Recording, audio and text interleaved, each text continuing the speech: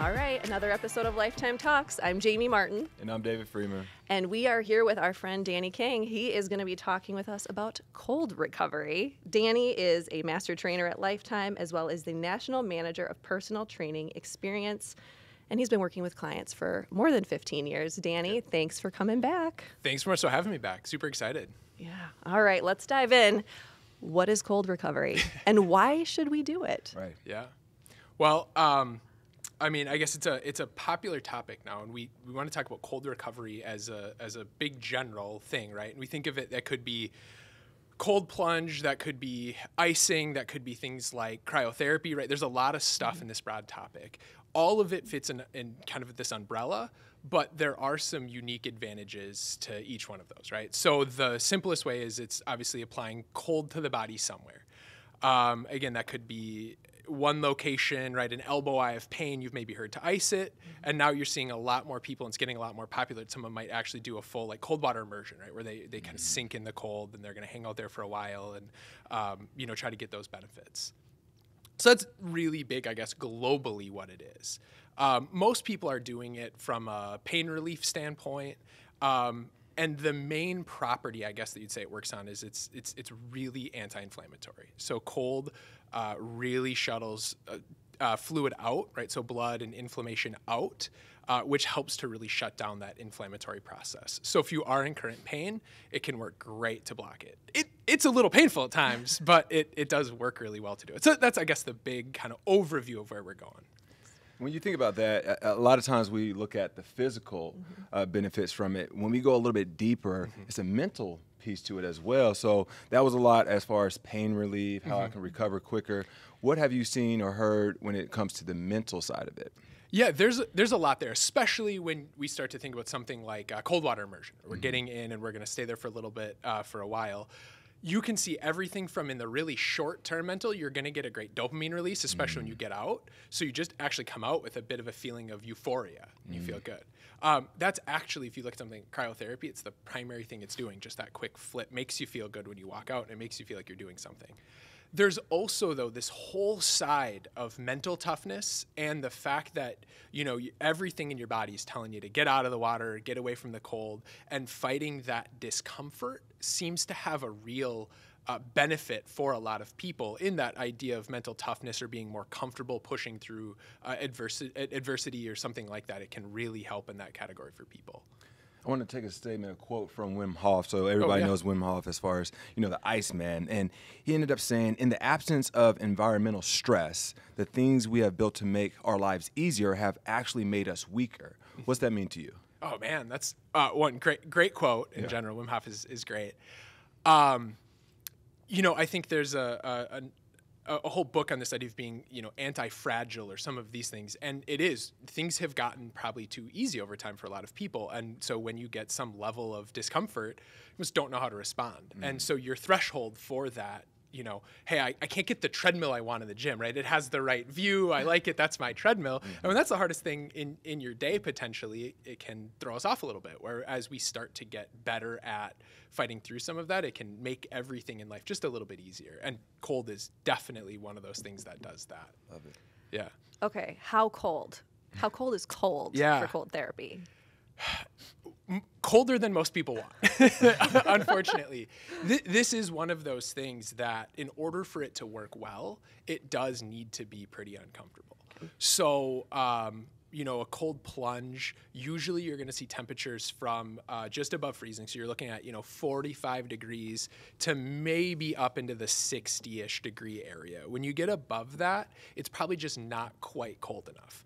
What you actually want to do, most of the research, when you look at the pain relief, the inflammation side of it, it needs to swing the tissue temp about 10 degrees. So if you're too high, it's just going to take too long, or it's not going to work quite as well to get that tissue swing, right? So we need it down there in those colder temps.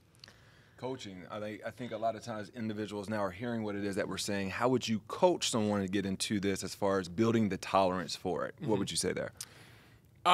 Start slow. Okay. So if you're lucky enough to have access, let's go again, this idea of cold plunge, right? So if you're lucky enough to have access to something like that, try a couple, if you can control the temp, that are a little warmer just to get used to it. If not, then just do part of your body, right? So only legs or up to hips. And you really don't need a lot of time right away. So even a minute or two, waist in, is going to have some great benefit. Because it is, again, this mental side, and it's a system-based thing, your blood is pumping through your body. So even if you only have your legs in, that is having a cooling effect on the body, right? It's not going to maybe help a shoulder feel better, but you are going to still get a lot of the whole body system benefit. Got it. Okay, so you've talked about pain relief, but I know that at Lifetime specifically, we're talking about this a lot in the terms of recovery. Yep. So talk to us a little bit about that and who is it for in that case? Yeah, and that's great, because there's actually been two really big meta-analysis. So meta-analysis is when they take a bunch of studies on a topic and they look at how it performs overall. So you say, hey, this study says this study says this. They look at the whole kind of research that this helps in that world. And one came out about a year ago that said that cold recovery can actually interfere with muscle gain. And so all of a sudden there's all these articles, don't do it, it's not great. There was another one that came out, honestly, I think like 3 weeks ago. So right, hot off the press, right, for this, that said that cold recovery works great from an exercise recovery, and especially for strength or endurance sport. So one thing to look at is there does seem to be some timing things in there. So when we think of, hey, what's your goal? The more health-focused you are, or the more performance-focused you are, the more it's probably going to help, because it's going to, again, shut down some of that inflammation. It's going to help your muscles kickstart that process of recovery. The more you're looking at purely aesthetics, you're looking for muscle growth, muscle hypertrophy, the more you want to be at least cautious about when you're doing it. And they were looking at it directly post-exercise, where you might just want to spread it out a little bit more, so we don't maybe shut down some of those signals. Got it. But in general, especially if you're trying to increase the amount or the frequency you're exercising, it can be great in between those bouts of exercise to, again, help accelerate that recovery. Because what it's doing is it's pushing all the blood out. And then as soon as you step out, blood pulls in, right? So we pull it in. So we're increasing the frequency of nutrient we're getting to the muscles, and again, shuttling that inflammation out. So it can really help in between bouts. Nice. We'll say that we've been going through a lot over these past few years when it comes to mood and mindset once again. And a lot of things could be associated to depression when it comes to cold. And I think people are associating the cold, but it's really lack of light. So when we talk about how mood can now be influenced in a positive way when it comes to cold recovery, what do you know in that space? I mean, I think you hit it really well there, that the cold in itself isn't necessarily a problem. And actually the ability to switch between temperatures does seem to have a big effect on people in a good way. In that same kind of vein, when we talked earlier about the idea of, discomfort and all those things, is there's some interesting research that the more your temperature swings, there's some benefit to sleep and a bunch of other things in your life. And most of us actually get to live in a really temp-controlled environment. Even when we're here in Minnesota and it's cold out, we can spend most of our time in a hot car, coming from a garage to I'm always at 72 degrees. So there really does seem to be something to having that variation to help your brain and to just help your overall well-being. Awesome. So you mentioned sleep there for a second. I want to touch on metabolism, because I know there's been some stats around that as well, cold plunge, whatever, for that. Yeah, I've seen, I think the probably most commonly cited study saw like a 16% increase in metabolism, which is pretty wild. If you think the average person burns 2,000 calories, 16% of that is a significant portion, 200 calories. That's a workout. And it's truly the act of the body physically trying to warm itself up. There is a shivering effect. There is this effect of trying to hold that pain. And again, that happens at those colder temps. The body has to work really hard to try to get back up and generate heat, because it doesn't like being down there. And it does seem to have that type of an effect. So there is a real metabolism boosting benefit to it. Okay. I just want to make sure we touch on who is this not for, and who should be cautious about trying cold therapy. Yeah, well, I mentioned at least timing of it. If your goals are really purely in that muscle growth standpoint, keep it as far from your workouts as you can, and maybe look at when you're bringing it in and when you're doing it. The other category probably I would put in that realm is a newer exerciser. And I hesitate when I say that, because everybody has a journey and a path in, but when the act of showing up to the gym or showing up and working out is intimidating. Saying, hey, I also need you to do something that's incredibly physically uncomfortable, might not be great. So that would be the main category. There's not a lot of other really contraindications, right? There's no major things. Hey, anyone with any major things, high blood pressure, high cholesterol, heart disease, talk to your doctor first, right? When we're putting stress on the body. But it's not necessarily inherently going to be an absolute hard no for those things. Got it.